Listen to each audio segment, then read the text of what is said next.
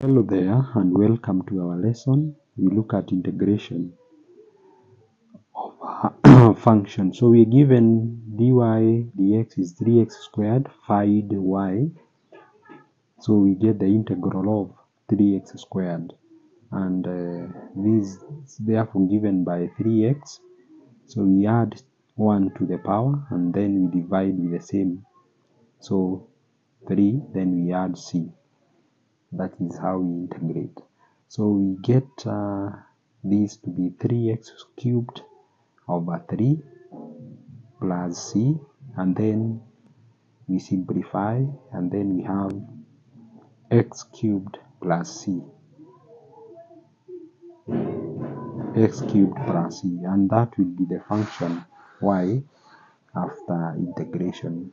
Generally, integration is the reverse of differentiation. We do the opposite on how we do integration or differentiation. So the next part, we look at the integral value. What is meant by integral value? A definite integral and indefinite integral. So a definite integral is the one that has limits, the one that is defined, while an indefinite integral is the one which is undefined. For example, we have the function 2x squared plus 3x, the limit 2 to 6. That is a defined integral. While we have the integral of 2x squared plus 3x, this is undefined. It has got no limit. So if you are to go on and find the solution to this, or we will note that a definite integral has a solution. So on integrating the function, we get 2x cubed over 3 plus 3x squared over 2 plus c.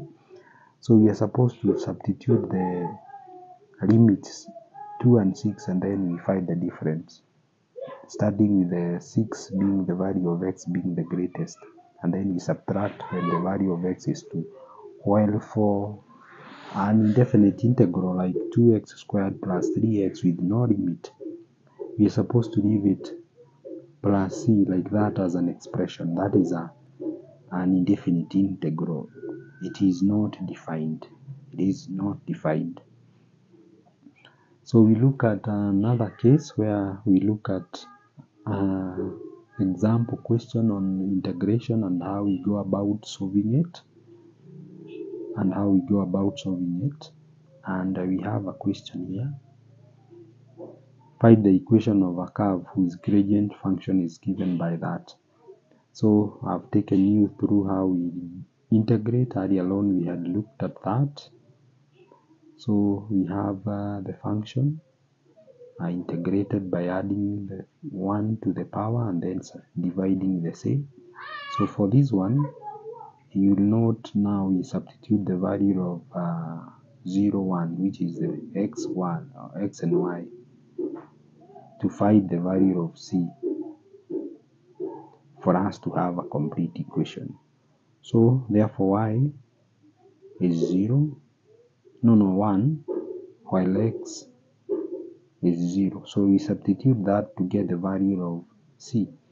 So this is 0 squared plus 3x plus c, and this x again is still 0. So we replace that x with 0.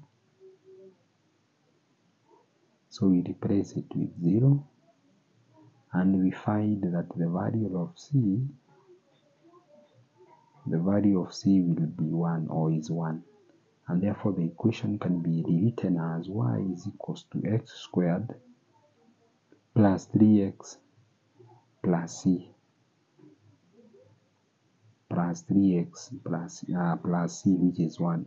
So now if you were to differentiate these, you'll get what we had before we integrated. That's why I said integration is a reverse of differentiation, and that's now the solution toward that particular problem. So we look at an application question on integration. We have a question here, and we have an equation given that So ds dt is 4. Find the expression for the displacement in terms of time. So s will be 4t plus c. So once we integrate 4, we get 4t plus c. We have the value of s and the value of t, so we substitute to get the value of c, the constant. That is s is 5 when t is 2, so we get, or we substitute s to be 5 is equals to 4 into 2 plus c, and this is a 5 is equals to 8 plus c, and then therefore c will be equal to 5 minus 8, which is actually negative 3, and therefore we have the equation required. So the equation will therefore be s, that's the equation s is equals to 40 minus 3. Now that we've got the value of the constant, s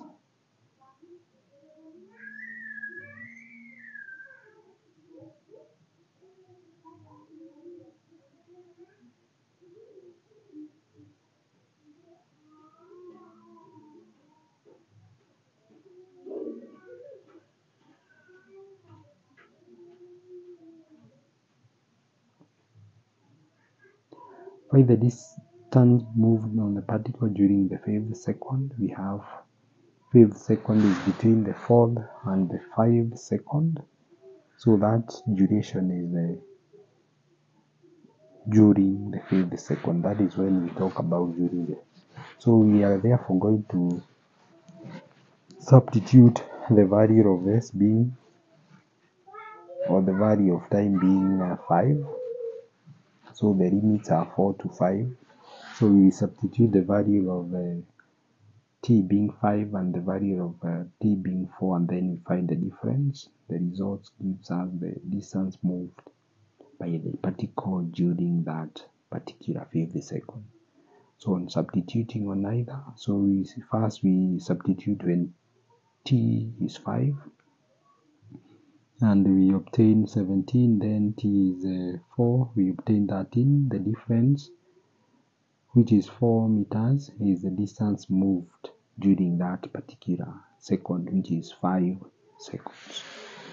So then another question, find the distance moved by the particle between t is 1 second and t is 3 seconds. Again, we substitute the value of t being 3 to the equation for displacement or distance, and the value of t being 1. Then finding the difference, that gives us the distance that was moved during or between time is 1 and time is 3.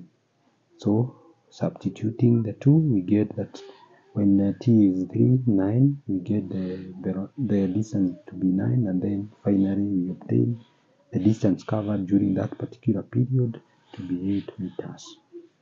So keep it here for more, and thank you for joining me for this lesson.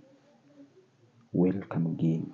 If you are new here and you are yet to subscribe, make sure you do so, and also give me a like. Thank you and have a good evening.